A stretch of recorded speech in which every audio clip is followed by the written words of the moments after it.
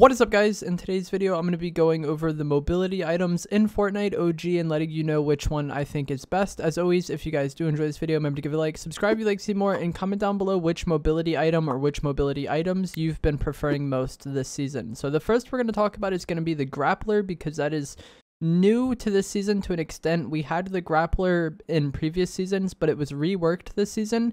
It now negates fall damage, which is the biggest difference between it and the Grapplers of the past, because prior to this season, you would have to be concerned about fall damage when using the Grappler, and it really limited the plays that you could make using this item.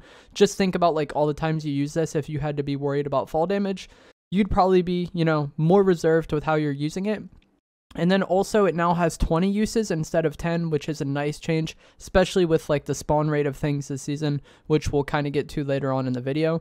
I've had a decent amount of people, tell me on Twitch or in YouTube comments that they hate the Grappler and that they just can't get used to the item. And that is kind of confusing to me, because I feel like as far as mobility items go, this is one of the most simple we've had. Like Shockwaves can be like difficult to use, or like the Shockwave hammer I feel like was more straightforward than Shockwaves themselves, but in general I would still say it was a little more, it took more time to get used to than the Grappler, whereas I feel like the Grappler is pretty straightforward and pretty simple. You look at what you want to attach to, you shoot your plunger onto that, and then it kind of like pulls you towards it. There is like some degree of, familiarity you need to get with like the arc of that, but overall I think this item is really straightforward and simple, and there really isn't much to it. It has a range of about 36 or 36.5 meters, which is really far. Again, I had people tell me in my videos that my Grappler has so much more range than theirs, and when they use it, it has no range. Not doing anything special in that regard. This is the range of it. You'll see on screen when I was like shooting the building at retail. That is the, maximum range this item has.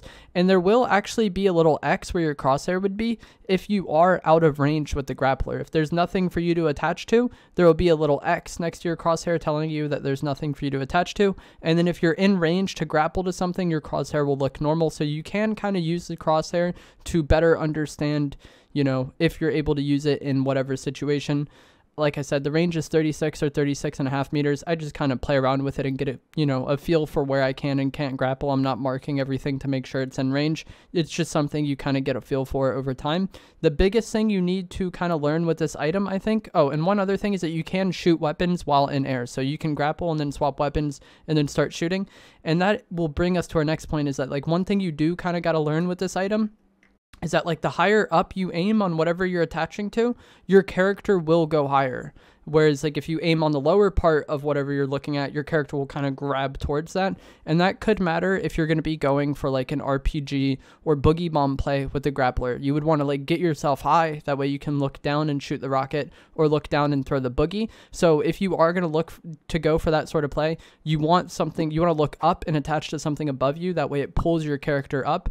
Whereas like if you wanted to go for that sort of play and you just looked at the ground next to the opponent, it's going to pull you towards the ground, and that will kind of eliminate that, like that'll really throw that play off. So if you are, looking for any sort of play with those items, just keep in mind, the more you look up, the higher you're going to go. If you look down, you're going to pull towards that. And that can also be helpful when you're fighting around trees. So like this item, it can be weird to use around trees sometimes because of like the weird tree hitbox. And I had this happen to me on stream where like I just kept getting stuck on the tree's hitboxes and it was throwing me off.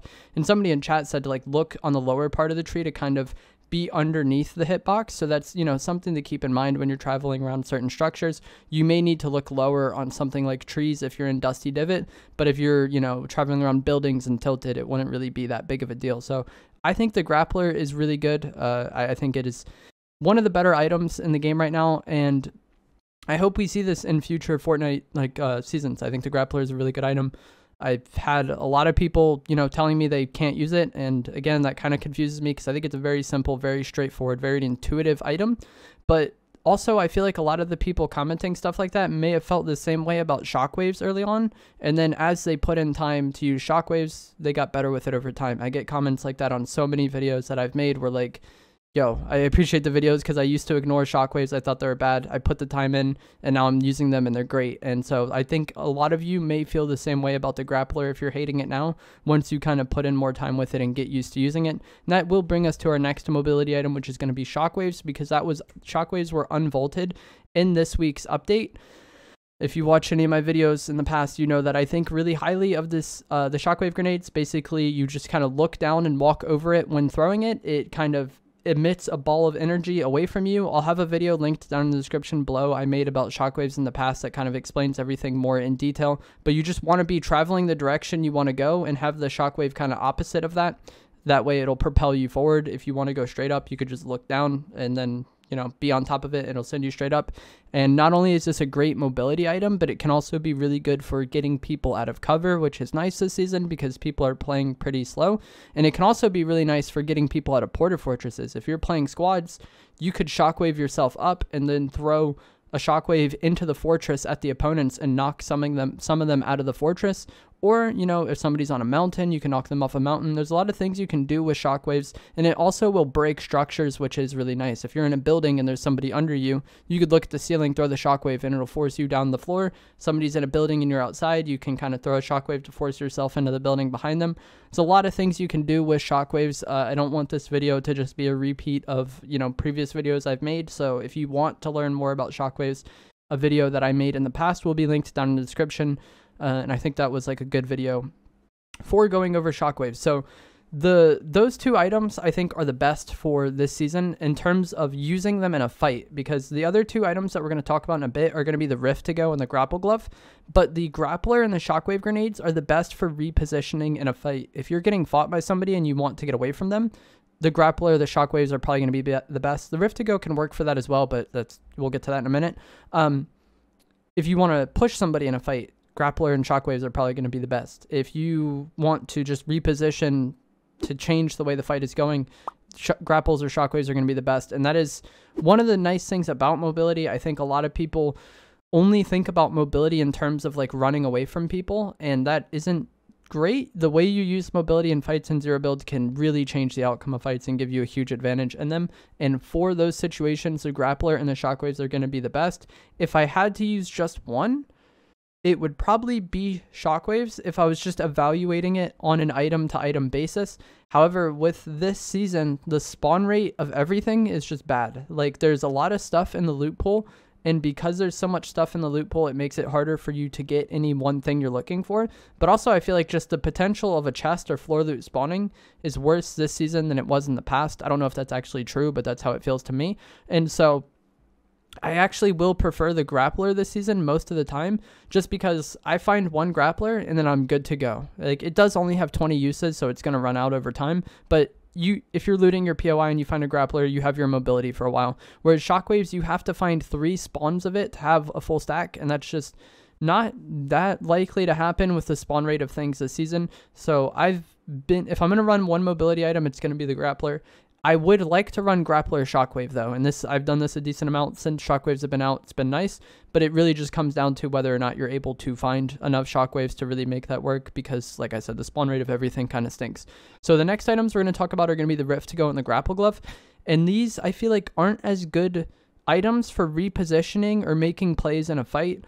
The Rift to Go can be used for that. You basically just use it and it spawns a rift on you and then you can fly around. But it takes longer. Like, if you had somebody like 40 meters away and then you AR tag them like for like 100 and you want to push that, using the Rift to Go for that would just be kind of weird, and they would probably just get in your Rift and then leave after you use your Rift. Whereas like the Grappler or the Shockwaves would be great for that sort of play. Like, the Rift just takes longer to push people, so in a more close to medium range fights, it's not going to be used as much.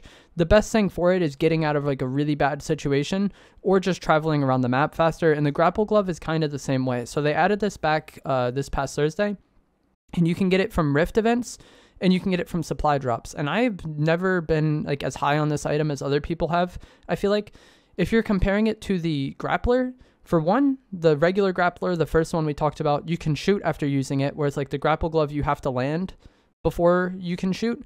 And then also with the Grapple Glove, you have the potential of taking fall damage if anyone hits a shot on you, and that really limits how you want to use the item. Whereas like with the normal Grappler, it doesn't matter what the enemy does, you're not going to take fall damage, and they're not going to knock you out of the effect of it. And the gloves, if someone hits you while you're using it, you potentially take fall damage, but you also get knocked out of your swing, and then you're dropped right to where you just were. So it is a lot it's not as good as like a playmaking tool as the regular grappler is. It's better for just like kind of traveling the map. And that's kind of how I look at like the Rift to Go and the Grapple Glove versus the Grappler and the Shockwaves. I feel like the Grappler and Shockwaves are better for in fights and they're better for making plays, whereas the Rift to Go and the Grapple Glove are better for just like traveling around the map. And that's the way I kind of view these items. You could kind of go for, if you're going to go double mobility, you could do what I do and go for, you know, Grappler and Shockwaves, and you just have both playmaking options. Or you could go for like one getting around the map mobility like the Rift to Go and one playmaking mobility like Shockwaves. I feel like either way kind of works well. It just depends on how you want to play the game. But if I only could carry one, it would be down to the Grappler or the Shockwaves, depending on how many Shockwaves I find. And that's just kind of what I think of the weapons. Also, for whatever reason, for me, since Grapple Gloves have been back in this update, they felt super bugged. Like, I'll have a clip of it on screen now where like I was trying to grapple and it was like I was hitting an invisible wall constantly, and I don't really remember this ever happening in the past. So I feel like that's a new bug for this season, and that's another thing that just kind of makes me not want to use it. If I don't have any mobility, then sure, I'm down, but I'm not going to really go out of my way to get this item. And the final thing I want to talk about is going to be the vehicles and rifts on the map. So I'll have a picture on screen now of where the rifts spawn on the map. There will be rifts here from Fortnite.gg, but there might also be red circles because in the past their map wasn't like perfectly complete. And I'm not sure if it is up to date as of the time I'm recording this, so we'll see. But anyways, these rifts spawn all over the map in Zero Build, and these are permanent. Even after somebody uses them, they're always there. So if you're traveling around this map in Zero Build, it's very open, it's very punishing. But you don't really want to just travel around the map going from point A to point B. You probably want to go to the nearest rift to you, and then rift to wherever you need to go, or potentially rift to other rifts. Like in this clip here, I'm going to rift from the house at Salty, hit the rift in between these two mountains, and then make my way over to Tilted and potentially hit the Greasy Rift as well. There's just so many rifts on the map, and the more you utilize these in Zero Build, I feel like the less time you're going to spend in those kind of like no man's land areas, and the more time you're going to, the less time you're going to spend traveling in general, so you can potentially find more players or just get around the map faster. And there's also a lot of vehicles in the loot pool right now, like the Drift Board, the Quad Crusher, the ATK, the shopping cart, I guess. But there's a lot of vehicles in the map that you can use to travel around faster, go to between rifts faster, whatever you need to do. The idea that there's no mobility this season, I feel like is really just out of touch. Like I feel like those people just kind of don't understand the game currently. The rifts, the infinite rifts are really important. I think the more you utilize them in Zero Build, the better you're going to do. And one thing to keep in mind with these rifts is it can be bugged where they like kind of go invisible after somebody uses them. But as long as you know where the rift is, you can still hit it even though it's invisible. You just sometimes kind of got to feel around for it, but you can hear it as you get close to it. But that is going to be it for today's video. Hope you guys found this helpful, informative, interesting. If you did, remember to give it a like, subscribe if you like to see more, and comment down below which mobility item or which mobility items are your favorite in Fortnite OG.